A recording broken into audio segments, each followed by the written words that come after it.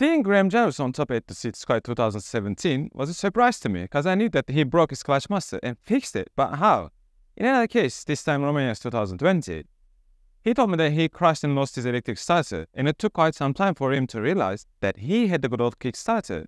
You must have heard lots of stories like this from your friends, from riders, from media outlets, but seeing them in an actual video is priceless, and to do that, you need an action cam. We have been using various models from several brands ever since we got into this, and with that experience, I think we got the right one for you that deserves your money. The DJI Osmo Action 4. Before getting into our first ever tech review, don't you think there is something missing? Yes, right. We have the proper background lighting. For some reason, we felt like we needed them. So, hello folks, it's Sibiu from Enduro Life, and today I'm gonna try to break it down for you why DJI Osmo Action 4 is the one for dirt bike riders, and what this little magic box is capable of in general. The most important thing for us is the image quality, and to provide that, you have to have a big sensor. And this one here has the biggest sensor ever put to an action cam. It is a 1/1.3 CMOS, which allows you to film 10-bit D-Log. We were expecting an update from GoPro when they were about to publish their Hero 12, but not surprisingly, there is no update with its sensor.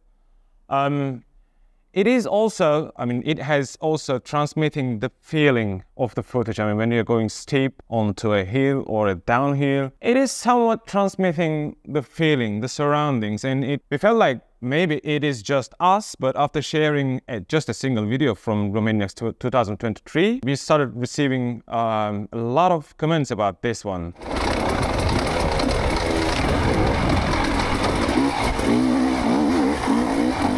It has also way less distortion when you're filming ultra-wide. When you're filming with GoPro, you just see a lot of distortion at the sides of the frame. But this one, it's nearly no distortion at all. You can just watch and decide with this comparison video. Second of all, it's the battery life. Hard enduro races, the single track ones like Romaniacs, these are long races and you don't have too much chances to change your battery. So this one has a claimed 160 minutes of record time, but that is with 1080p 24 frames per second. We are our settings, which is 4K 60 frames per second ultra-wide RockSteady on. You will have at least 75 to 80 minutes at least. With the same settings, the longest video we get from with our GoPro 11, it might be around 45, let's say 50 minutes, and that's if you're lucky.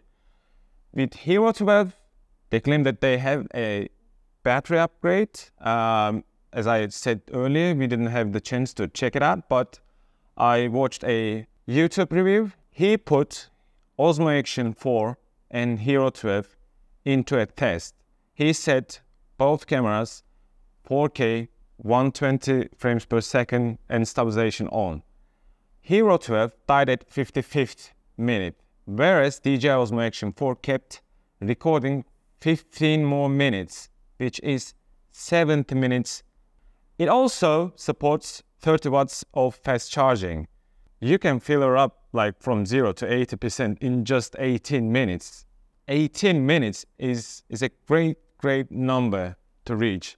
It has also, if you buy the Adventure Combo, you'll get a storage box for your batteries like this.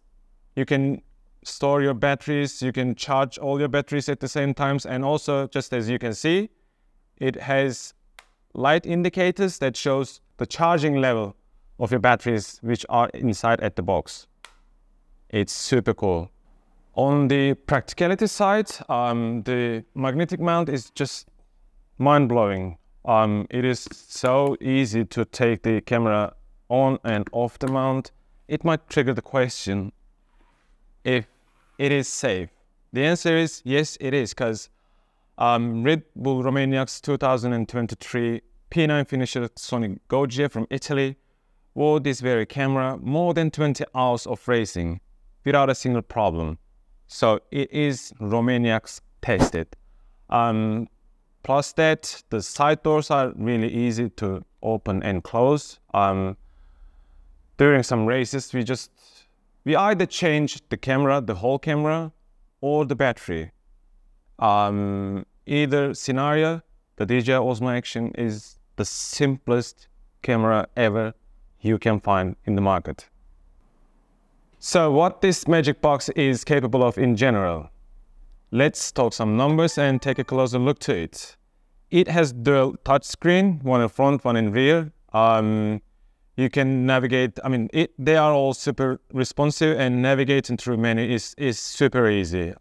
Before skipping this topic, we never use our action cameras without screen and lens protectors, and I would suggest you do the same if you're doing some extreme sports. It supports the 4K image quality up to 120 frames per second when you're filming at the ultrawide, which is 155 degrees.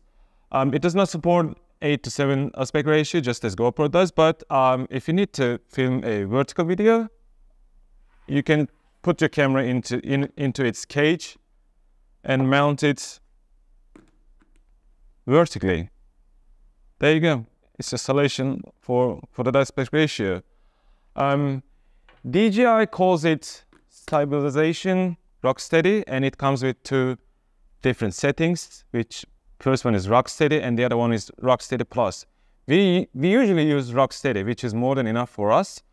It also offers 360 degrees of horizon steady, which locks the image a complete circle, and that works at 2.7K up to 60 frames per second, as well as it is offering a horizon balancing, which is working 4K up to 60 frames per second. Horizon balancing is like the camera is balancing your image up to 45 degrees. Something over 45, the image rolls over. To me, horizon balancing, because it is supporting more image quality, 4K up to 60 frames per second, is perfect for dirt bike riders. At some races, where it is really hard to carry a huge gimbal, where a DSLR on it, we just take an action cam and a stick. We just put it on and just start filming.